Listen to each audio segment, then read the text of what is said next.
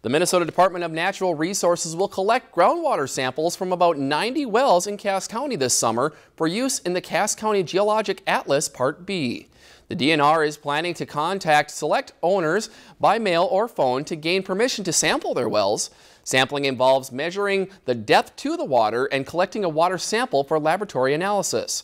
Participation is voluntary and owners will receive a full report detailing the results. The DNR County Geologic Atlas program is funded in part by the Minnesota Environment and Natural Resources Trust Fund as recommended by the Legislative Citizen Commission of Minnesota Resources. If you enjoyed this segment of Lakeland News, please consider making a tax-deductible contribution to Lakeland PBS.